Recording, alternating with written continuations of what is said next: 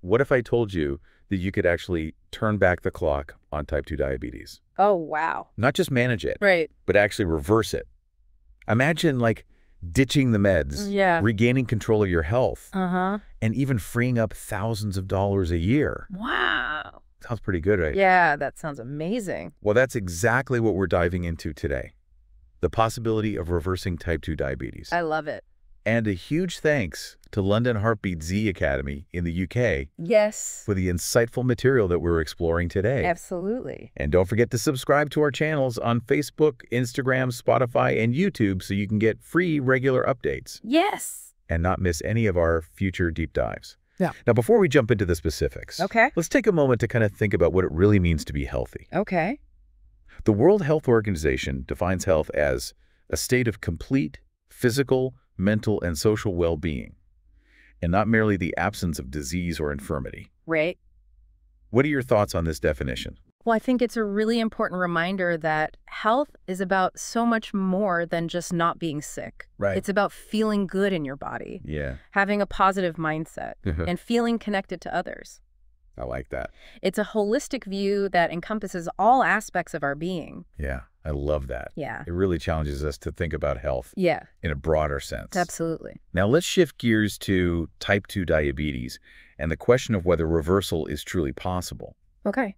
One thing that really struck me was the economic burden of this disease. Yes. The global cost is projected to reach a staggering $2.1 trillion by 2030. Yeah, that's right. And it's a number that really underscores the urgency of finding solutions. Wow. Put that into perspective. Yeah. Think about it this way. If we could reverse diabetes for a significant portion of the population, Right. we could potentially free up trillions of dollars. Wow. That could be invested in other areas like education or infrastructure. It's amazing to think about the ripple effect. Yes. That reversing diabetes could help. Absolutely. And it's not just a global issue either. Right. A study in India found that people in urban areas are spending an average of $227 per year on diabetes care, Okay. while those in rural areas are spending around $142. That's a significant financial burden for individuals and families. Yeah. Especially in a country like India where access to healthcare can be a challenge. Exactly. Yeah.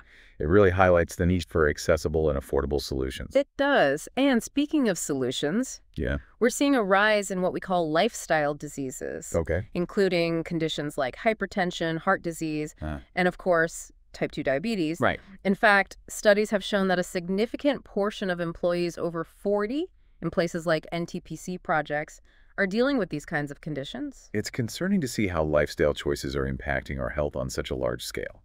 It is. See.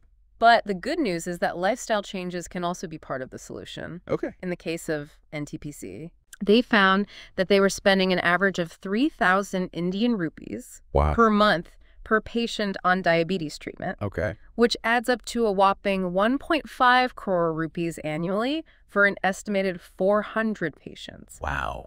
If they could help even a portion of those employees reverse their diabetes, Yeah. the cost savings would be substantial. That's a perfect example of how individual health is connected to the bigger picture. Right. And it that. really underscores the point that medication should be the last resort, Okay. not the first line of defense. Yeah. There's a growing body of evidence suggesting that we can actually reverse type 2 diabetes through targeted lifestyle interventions. Okay, that's where things get really interesting. Yes. Let's get to the good stuff. Absolutely. What kind of evidence are we talking about? There have been some very promising studies, Okay. including one called the Diabetes Remission Clinical Trial, Okay. or DIRECT. Okay. They found that 36% of participants were able to achieve sustained remission at the 2-year mark. Wow. What that means is that they were essentially able to reverse their diabetes simply through dietary changes and maintaining weight loss. That's incredible. They also saw a significant drop in their HbA1c levels, Oh, okay. which is a measure of long-term blood sugar control, Right. and they were able to reduce their use of diabetes medications by 50%. Wow, that's incredible. Yeah, I'm starting to see why you're so excited about this research. it's pretty amazing stuff. Yeah. And DIRECT isn't the only study showing positive results. Okay. Other research has explored the potential benefits of approaches like intermittent fasting and low-carbohydrate diets. Mm-hmm. For instance, one case report published in 2018 in the BMI Case Reports Journal looked at how intermittent fasting could be used as an alternative to insulin for some people with type 2 diabetes. So it seems like there's a real shift happening Yes. in how we think about managing or even reversing type 2 diabetes. Absolutely. But before we get too deep into the solutions, let's take a step back and look at the scope of the problem. Yeah. What's the current state of the global diabetes epidemic? The numbers are pretty alarming. Oh, no. Globally, diabetes cases have jumped from 108 million in 1990 to a staggering 422 million in 2018. Wow. And the prevalence among adults has risen from 4.7% to 8.5% during that same period. Wow, those are some pretty sobering statistics. Yeah. What's the situation like in India specifically? In 2018, India reported over 72 million cases of diabetes, Okay. which represents about 8.7% of the adult population. Wow. And projections suggest that India, along with China, will continue to be among the top 10 countries grappling with the highest number of diabetes cases by the year 2040. So it's clear that we need to find effective solutions. Yes. And we need to find them fast. Absolutely. And as Bill Gates once said, treatment without prevention is simply unsustainable. Right. If you're just joining us, we're talking about the possibility of reversing type 2 diabetes, and we'll be diving into the specifics of how that might be possible after a quick message. Okay. Make sure you're subscribed to our channels on Facebook, Instagram, Spotify, and YouTube for more deep dives like this one. Yeah. You won't want to miss our fascinating discussions. Absolutely. Welcome back. Before the break, we were discussing the scale of the global diabetes epidemic and the urgent need for solutions. Yeah. Let's take a closer look at how this disease actually affects the body. You know, before I learned about diabetes reversal, Okay. I used to think of it as like a life sentence. Right. But now I realize there's hope. Yes. And I think to better understand that hope, Yeah. I think it's important to understand how diabetes works. Yeah. What's actually happening at a cellular level. So, at its core, Okay. diabetes is a disease where the body struggles to use glucose for energy. Okay. Glucose is basically sugar, and it's our cell's primary fuel source. Right. To get that glucose into our cells, Yeah. we need a hormone called insulin. You can think of insulin as a key that unlocks the doors to our cells, Okay. allowing glucose to enter. Okay, I'm following so far. Yeah.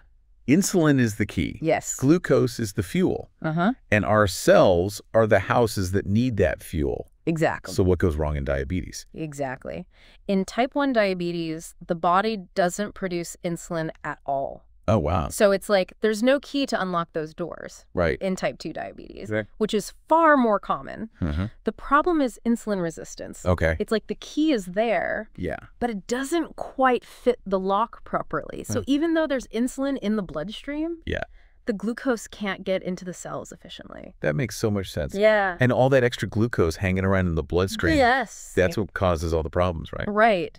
Over time, high blood sugar can damage blood vessels and nerves. Oh, wow. Leading to a whole host of complications, including heart disease, stroke, kidney disease, Oh, my goodness. vision problems, and nerve damage. Wow, that's scary stuff. It is. So how do doctors actually diagnose diabetes? What are the tests they use? There are a few key tests. Right. One is the A1C test, Okay. which gives us a snapshot of your average blood sugar levels over the past 2 to 3 months. Okay. An A1C of 6.5% or higher is typically indicative of diabetes. Okay. Another test is the fasting blood sugar test, Okay. which measures your blood sugar after you've gone without food for at least 8 hours. Okay. A reading of 126 milligrams per deciliter or higher suggests diabetes. Wow. And then there's the glucose tolerance test, Okay. which involves drinking a sugary drink and then having your blood sugar checked periodically over 2 hours. So these tests help determine whether someone has diabetes or not, Right. but what about pre-diabetes? Where does that fit in? Prediabetes is like a warning sign Okay. that your blood sugar levels are higher than normal, Okay. but not high enough to be diagnosed with full-blown diabetes. Right. It's a critical stage for intervention because lifestyle changes can often prevent or delay the progression to type 2 diabetes. It sounds like catching it early is key. Absolutely. And that's why it's so important to be aware of the risk factors Right. and to get regular checkups. Okay, so we've talked about how diabetes is diagnosed and the potential complications. Yes. Now let's talk about treatment. Okay. What are some of the common approaches? Traditional approaches often focus on managing blood sugar levels with medication. Okay. But what's really exciting is that there's a growing movement towards addressing the root cause of type 2 diabetes, Yeah. which is insulin resistance. That sounds like a much more holistic approach. It is. But how do you actually reverse insulin resistance? There are 3 key pillars: Okay. managing stress, Uh-huh. making dietary changes, Okay. and getting regular exercise. Okay. So it's a multi-pronged approach. Yes. Let's break each of those down. Okay. First, stress management. Okay. Why is that so important? Well, when we're stressed, our bodies release a hormone called cortisol. Which, among other things, raises our blood sugar levels. Oh, wow. Over time, chronic stress can contribute to insulin resistance. I see. So finding healthy ways to manage stress, Yeah. such as mindfulness practices, yoga, or spending time in nature, is essential. It's amazing how interconnected our bodies are. Yeah, How stress can actually impact something like insulin resistance. it really is. Yeah. And speaking of interconnectedness, Yeah. let's move on to diet. Okay. You mentioned low glycemic index foods earlier. Yeah. Can you explain what those are and why they're important? Sure. The glycemic index, or GI, measures how quickly a food raises your blood sugar levels. Right. So low GI foods are digested and absorbed more slowly, Yes. which leads to a more gradual rise in blood sugar and insulin. Right. And that's important because those blood sugar spikes that you get from high GI foods Yeah. can actually contribute to insulin resistance over time. So by choosing low GI foods, we can help stabilize our blood sugar. And potentially even reverse insulin resistance. Exactly. That's pretty powerful. It is. And there's a lot of research to back this up. Oh, good. A 2018 review of multiple studies found that low GI diets are more effective than high GI diets in controlling blood sugar in people with type 2 diabetes. Okay, so we've got stress management and diet. Yes. What about exercise? Okay. How does that fit into the picture? Exercise is incredible because it actually increases insulin sensitivity, Okay. meaning your cells become more responsive to insulin. Okay. It also helps your muscles use glucose for energy, even without relying on insulin. Wow. So it's like exercise creates multiple pathways for glucose to get where it needs to go. Yes. I had no idea. It's pretty amazing. And the best part is you don't have to be a marathon runner to reap the benefits. Right. Aim for at least 2.5 hours of moderate intensity exercise per week. Okay. That could include things like brisk walking, swimming, dancing, or even gardening. This is all so fascinating. Yeah. But I'm sure some of our listeners are wondering, Yeah. what are the real-world benefits of reversing diabetes? Right. What does that actually look like? The benefits are pretty remarkable. Okay. You could potentially be free from medication, Wow. have fewer doctor visits, Okay. and experience better blood sugar control. That's great. You'd also be reducing your risk of all those scary complications we talked about earlier. Right. And let's not forget the financial savings. Those are some pretty compelling reasons to make some changes. Absolutely. But how long does this reversal process typically take? It really depends on a number of factors, Okay. including your age, Yeah. how long you've had diabetes, Right. how well your blood sugar has been controlled, and what medications you're currently taking. Okay. But in many cases, we see significant improvements within a few months. Okay. And for some people, complete reversal is possible within a year. It's incredibly encouraging. Yeah. And how do you track progress? Regular blood tests are key. Okay. We'll monitor your A1C levels, your fasting blood sugar, and other markers to see how your body is responding to the interventions. Okay, so let's say someone is ready to embark on this diabetes reversal journey. Okay. What does a comprehensive program typically entail? Well, as we discussed, Yeah. it involves a combination of dietary changes, Right. stress management techniques, Uh-huh. and exercise. Right. But it's also about creating a supportive environment and empowering individuals to take control of their health. We've covered a lot of ground today, We have. and I know our listeners are eager to hear more about the specifics of a diabetes reversal diet. Yes. So let's move on and delve into those details. Okay. Sounds good. Welcome back. Before the break, we were talking about the exciting possibility of reversing type 2 diabetes through lifestyle changes. Yes. Let's dive into what a diabetes reversal diet might look like. Okay. You mentioned earlier the difference between plant and animal protein when it comes to insulin sensitivity. You were explaining how plant proteins are generally better for us in terms of managing blood sugar. Yes. Can you elaborate on that a bit more? Sure. It all comes down to how our immune system reacts to different types of protein. Okay. Plant proteins tend to be easier for our bodies to digest and process, Right. while some animal proteins can trigger a bit of an inflammatory response, Okay. and chronic inflammation can actually contribute to insulin resistance. Interesting. So it's not just about the protein itself, Right. but also how our body interacts with it. Exactly, and there's a growing body of research to support this idea. Okay. Multiple studies have shown that plant-based proteins can improve body composition, reduce body weight and insulin resistance, and even lower the risk of death. Wow, that's pretty compelling evidence. Yeah. What specific dietary recommendations would you suggest for someone looking to reverse their type 2 diabetes? The first step is to really minimize refined sugars and processed foods. Things like white sugar, white bread, and packaged snacks are going to spike your blood sugar and contribute to insulin resistance. Right. Instead, focus on whole, unprocessed foods like fruits, vegetables, whole grains, legumes, and nuts and seeds. So it's about getting back to basics. Yes. And eating more real whole foods. Exactly. And within that framework, there are a few key things to keep in mind. Okay. First, try to avoid white sugar, refined flour, maida, and food of animal origin as much as possible. Okay. You'll also want to limit your intake of ghee, ice cream, butter, and other dairy products. Okay, that makes sense. Are there any good alternatives to things like dairy milk? Definitely. Nut milk, like almond milk or cashew milk, and coconut water can be great options. It's all about making those swaps. Right. And finding healthier alternatives. Right. And remember, let food be thy medicine and medicine be thy food. Powerful words. Now, I've heard that eating raw foods can be beneficial for diabetes reversal. Yes. Could you speak to that? There's an interesting correlation between overcooked food and the risk of developing diabetes. Okay. The more we cook our food, the more we alter its natural structure and nutrient content. So the idea is to eat more foods in their natural state. Yes. Think about it. Fruits, vegetables, sprouts, nuts. They're all perfectly designed to be eaten raw. That makes a lot of sense. It's about going back to nature and embracing the way food is meant to be eaten. Exactly.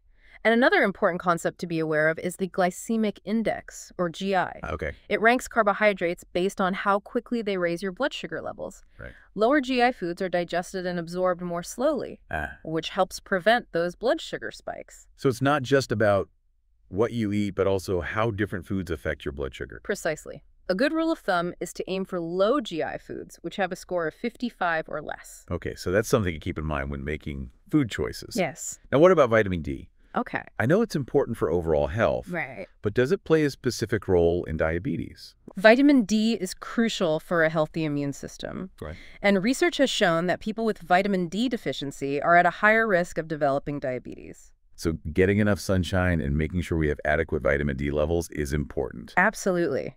And I know that all this dietary information can feel a bit overwhelming, Right. but it's not about being perfect. It's about making gradual changes and finding a way of eating that feels sustainable for you. That's a good reminder. Hmm? It's about progress, not perfection. Exactly. Now, I know many listeners are probably wondering if a diabetes reversal diet is restrictive or bland. Right.